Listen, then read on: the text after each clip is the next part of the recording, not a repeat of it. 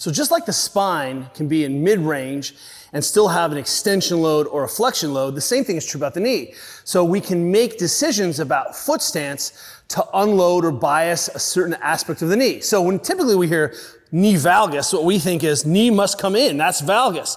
But if Diane squats super wide, right, and then does a squat here, go ahead, there's automatically going to be a more valgus force going through the system.